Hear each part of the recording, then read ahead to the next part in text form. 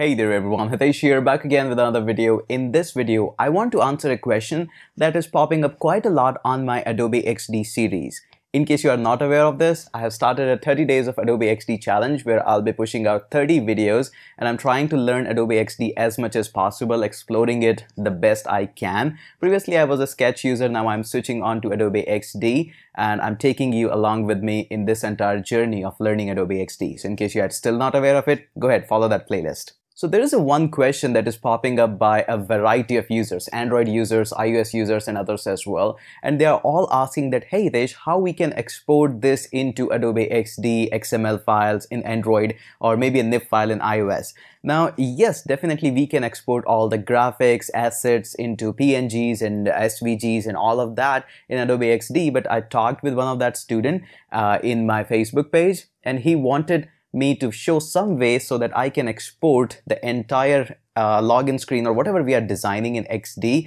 into an XML file so that he can use that in Android.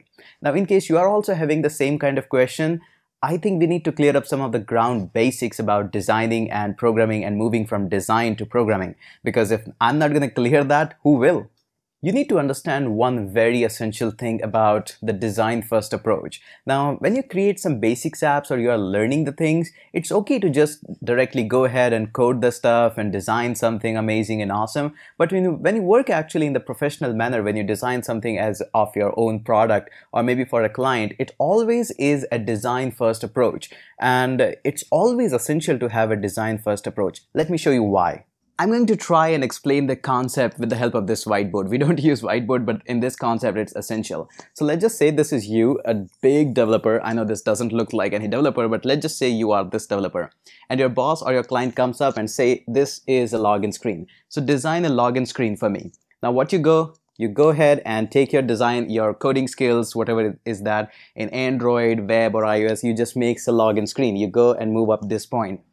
And what you realized that your client says or your boss says, this is not a good login screen, design something else. Then you go ahead, use your again skills and design and reach at this point because this is all login screen.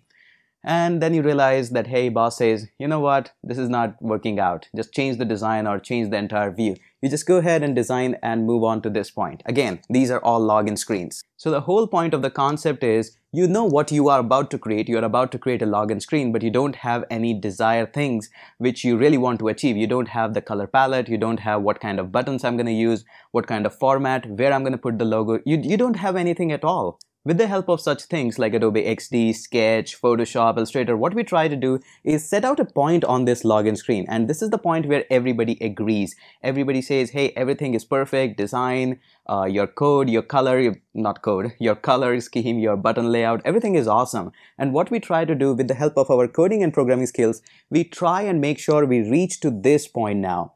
Now, yes, there is no shortcut of reaching to that point. You have to do that with XML in Android or in the NIF file in iOS. There is no shortcut way of right-click and export that as an Android file or an iOS file. But now we have a goal that we really want to achieve. And that's exactly where we are headed to. This saves a lot of time for designers, a lot of time for coders, and you don't have to provide much of the repetition. That's why it's always essential to follow the design-first approach. I hope this example has cleared up a lot of things now that we understand that reaching up at a certain point is very important, and for reaching that point we first need to understand what is that point, and that's why we always prefer design first approach. And you can do designing, it's not about Adobe XD, you can design your things in Sketch, Adobe XD, Photoshop, Illustrator, whatever is the choice of your software, you can just go ahead with that.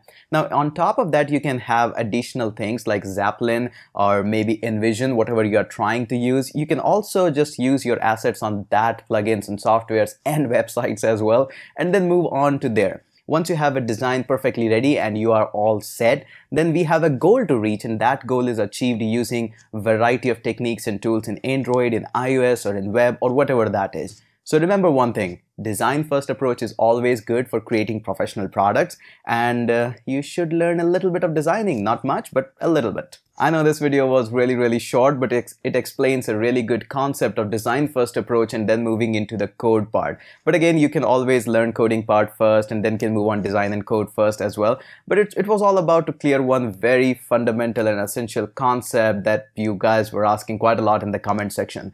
I hope I was able to clear that up quickly and easily, and that's all I wanted to say in this particular video. So that's it for this video. Don't forget to subscribe the channel and visit my website learncodeonline.in. Let's catch up in the next video.